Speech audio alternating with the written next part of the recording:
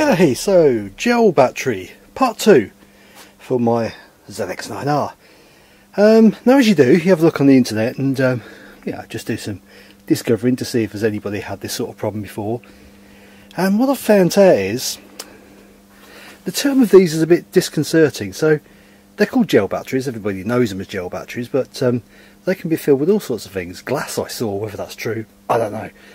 But apparently these are very similar to UPS units, and we use those at work. And I know they can, just for no uncertain reason, just go bad.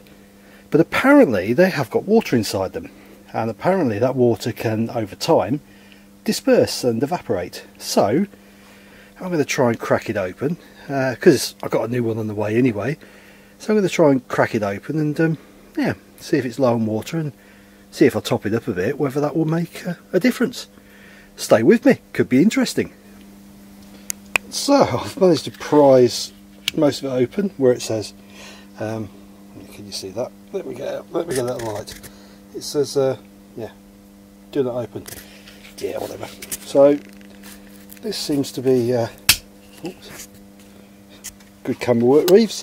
So this seems to be coming off, and underneath it there are some little bungs, and under those little bungs you can only assume that's where the cells are.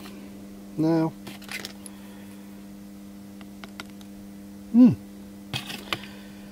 expected different, to be honest, with these batteries, but yeah, it seems, oh, that one has a bit of pressure behind it. It seems that the technology hasn't changed an awful lot.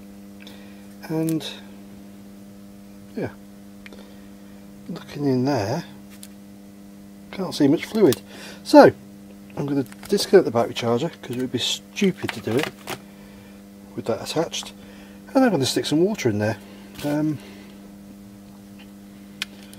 This bit that says do not open as well, let's have a look under that.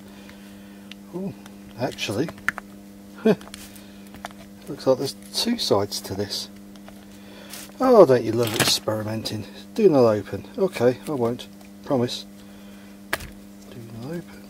Yeah. Do not open. We are not opening. Honest. Warranty's out of date anyway.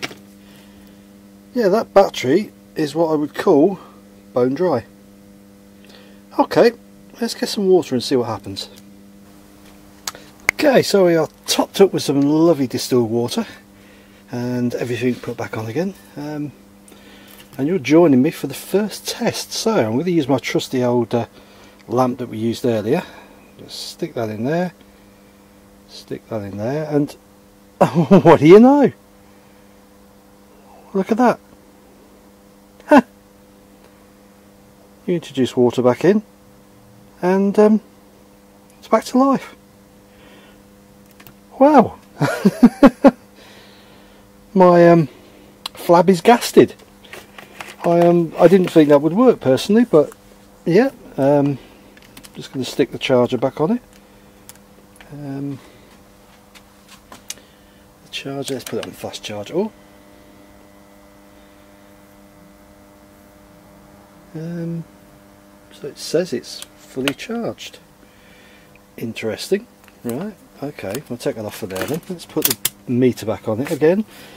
So we were getting 12.7 before. I believe we are now getting 13.1. We're nearly 13.2. I think YouTube, that was a quick and easy fix. I'm not sure I trust the battery, to be honest. Probably no reason why I shouldn't trust it, but yeah, I am truly amazed that that actually worked. Right, I think that's going to need gluing back on again. Right, I'm going to stick it on the bike and see what joy we get. Join me in a second. God. Okay, YouTube. So you're joining me live. So the battery's back on. All the connections are on. These extra wires here are for the charging points, because once the seat's on you have to take the seat off every time to trickle charge it, so I put actually an RC connector on there. which works really well, and then goes into my trickle charger over there. So we did get a bleep from the alarm. I'm going to now... Oh, that don't sound good, I'll be honest. I'll be honest, that does not sound good. And I'm going to switch it on, and yeah,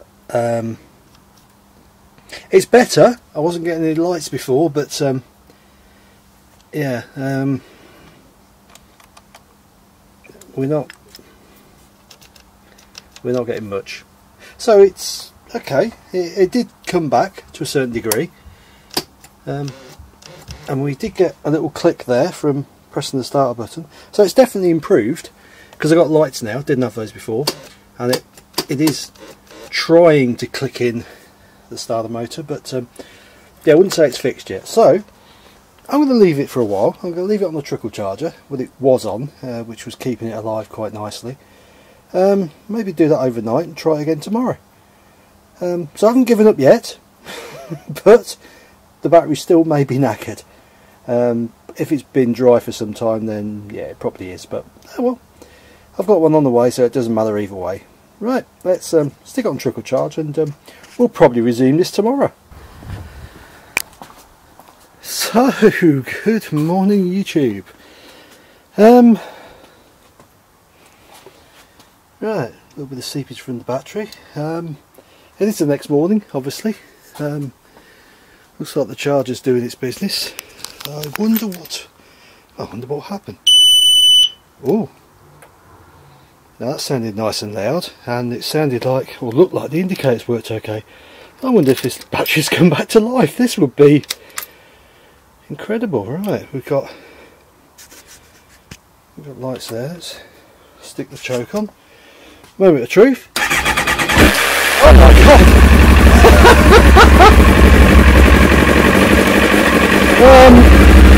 Well, that was unexpected.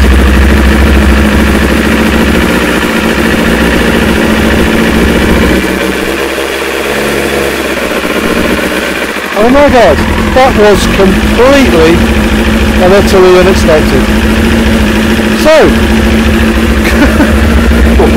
switch it off for now, it's a bit, don't want to die. So yeah, if you've got a gel battery and you're getting 12 volts, but as I showed, no ampage, yeah, top it up with distilled water, charge it overnight, jobs are good, and I am absolutely speechless. Makes me want to cancel the battery now, to be honest. Wow, incredible. Right, I'm going to wheel it outside because I don't want to run it in here too long, and give it a warm up. Yeah, my god, I am truly speechless, really. I thought that battery's completely gone, completely dead, but it's come back to life. Beep beep, incredible. Right,